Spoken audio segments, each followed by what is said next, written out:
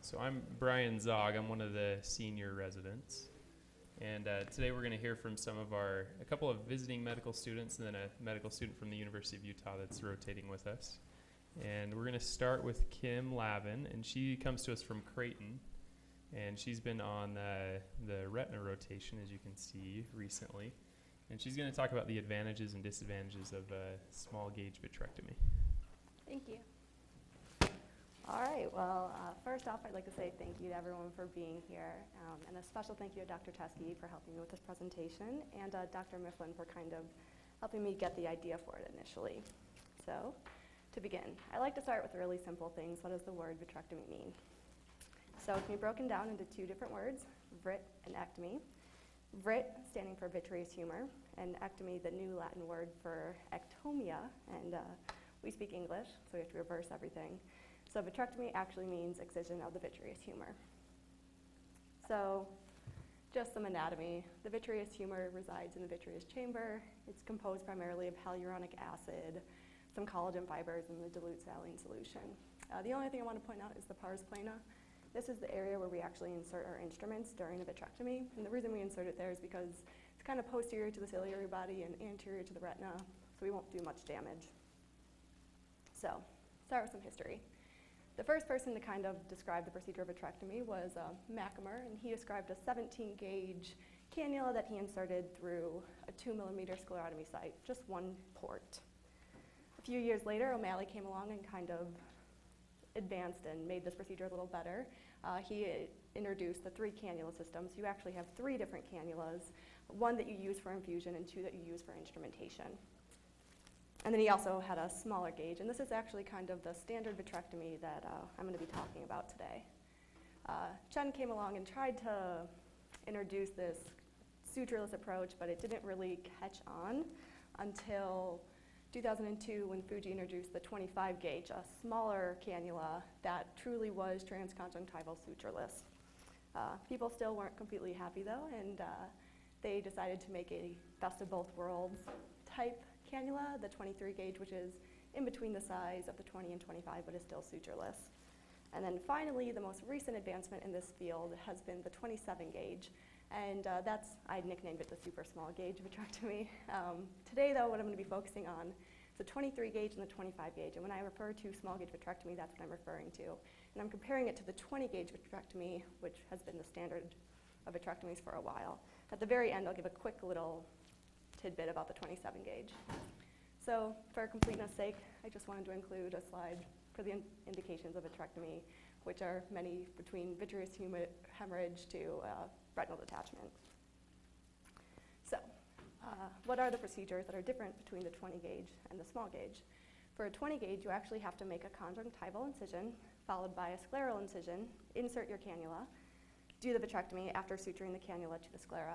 And then when you're done, you actually have to remove the cannulas, suture the sclera, and then suture the conjunctiva, which makes a airtight seal, but requires a lot of time. And instead of talking about the small gauge vitrectomy, I'm just going to show you a video of how it's slightly different. Wait. There we go. So, to begin the procedure, to insert the cannulas, you enter 3 millimeters from the limbus, displace the conjunctiva, and then insert the trocar guided cannula at an oblique angle through the conjunctiva, through the sclera, and then into the vitreous humor. Once your ports are placed, you'll be able to remove and insert your instruments as needed. And here I'm just showing an endo-illumination and a cutter being inserted. And then up next, I'm going to show you a picture of what it looks like to look through the wide angle microscope or lens that we use, just the back of the eye. And then when the procedure is over, you simply remove the cannulas, redisplace the conjunctiva, and you're done. And simple as that, no sutures required. So, what are some of the advantages and disadvantages of using a small gauge vitrectomy? This slide is just a general overview. As far as advantages, it's been proven that there's improved patient comfort afterwards.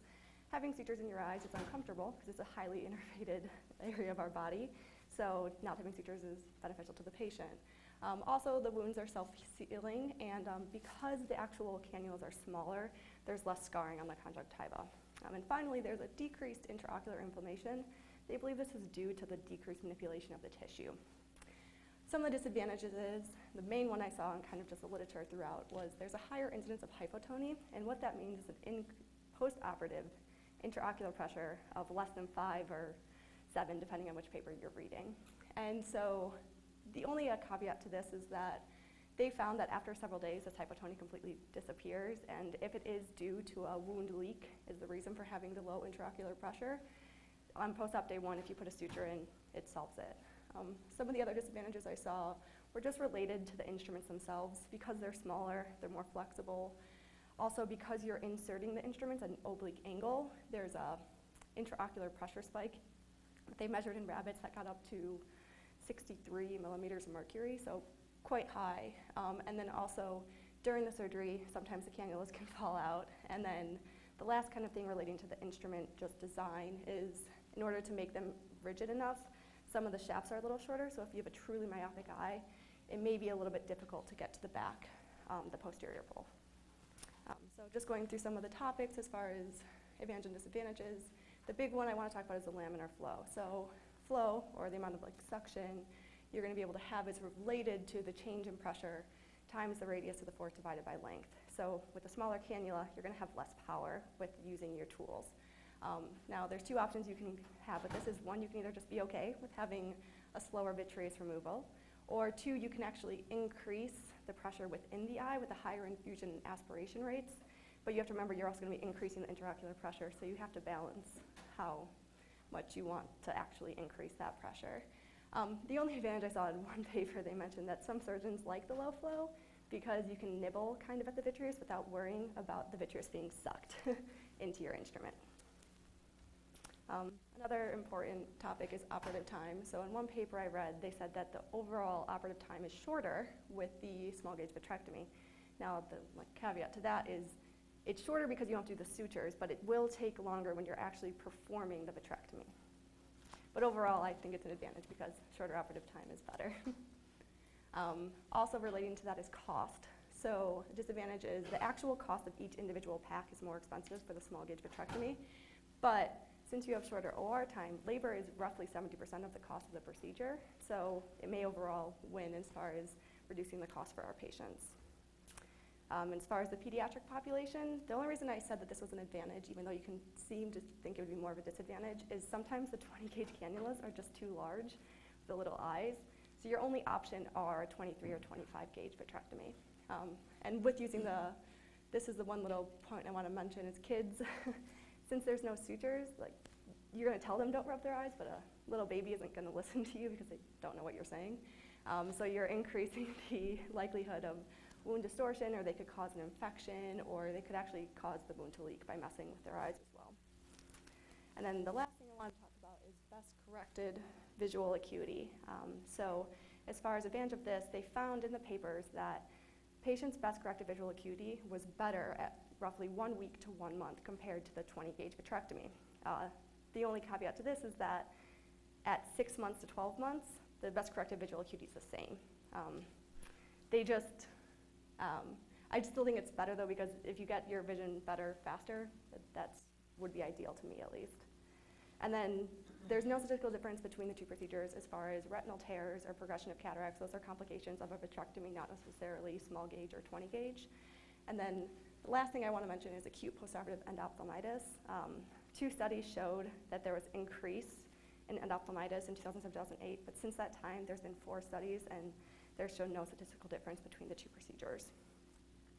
So in my opinion, small gauge vitrectomy is the superior modality for performing a vitrectomy, and that's primarily because the OR time is less, there's faster visual recovery, there's improved patient comfort, and less post-op inflammation. And like I mentioned, real quick, 27 gauge is the new kind of instrument tool out there. The reason they decided to test it out was that we've been using 27 gauge needles for many years to do fluid-fluid exchanges post-vitrectomy. So Oshima actually decided to do a study on this. They came up with an instrument pack. They did 31 eyes with various pathologies. And they ended up finding that, similar to the 25 gauge, the fluid dynamics and the cutting efficiency was less, even more than the 25 gauge. But 100% of their wounds self-sealed, and they were able to actually insert perpendicularly. And there was no hypotony from post-op day 1. So it kind of solved that one major disadvantage I talked about earlier with the 23 and 25 gauge instruments. So here's my references. And are there any questions? Of course. Can you comment on I guess the newest thing that we're dealing with now or using now is valve cannulas. Did you look at anything about that? I actually didn't. Because I think we found that with the 23 gauge and 25 gauge, there's a lot of fluid flow without, at least with the traditional cannula, fluid flow, and that can lead to inadvertent retina detachments. It can lead to hypotony. It can lead to a lot of problems. So with valve cannulas, with now they're self-sealing as soon as you take the instruments out. So that has helped a lot. Use less fluid. It's a few other problems. On the other hand, some of the instruments, especially the softer cannulas, don't go through or get stuck in the valves. So you have to change something. But that's the newest thing right now. And certainly, I don't use, and none of us here use 20 gauge a lot. We tend to reserve it for unusual cases, trauma cases, things like that, where you want essentially the largest thing, shooting up a clot, etc. 23 gauge and 25 is certainly will be used here. Dr. Esky? That's a nice overview, Kimberly. Did you come across any data on percentages of cases being done by these various sizes? No, I didn't actually. It's 25 now. I didn't actually find. All I found was literature reviews that were just people commenting on their experience as to why they would use a 20 gauge versus 25 gauge from various institutions throughout the world. And some of them still attest that 20 gauge is the best, and some still say the 25 is. I think the latest numbers I saw, 20 gauge is actually the least frequent used now. That's changing. I think 23 is probably the most common in the last surveys. And I think you'll find that 20 gauge will become less and less. I mean, a lot of the fellows now are at various programs aren't doing any 20 gauge or anything trained at 20 gauge anywhere. So as people are more and more trained, it's going to be less and less use of 20 gauge. I'd agree. The extra cap will be pretty much. Dr. Petty? So my question is, did you come across anything about the incidence of endophthalmitis with wound leak? And the reason I ask is we will sclerofixate lenses or rings, and we'll use a 20, 25 gauge trocar or MDR blade to make our incision, but we typically have taken the conjunctiva down completely at that point. Mm-hmm. We're just going in and out, and up until my very last case, I had never sutured a wound, but I was with Dr. Batra. We were talking about it, and he thought, yeah, you should probably suture that wound. There's no conjunctiva overlying. So, sorry, that's the background. My question is, incidence of endophthalmitis with wound leak. So I didn't find anything specific with relation to like endophthalmitis. It varied from anywhere from like 5% to like 25% in the papers I was reading as far as how often it was occurring based on the institution it was done at.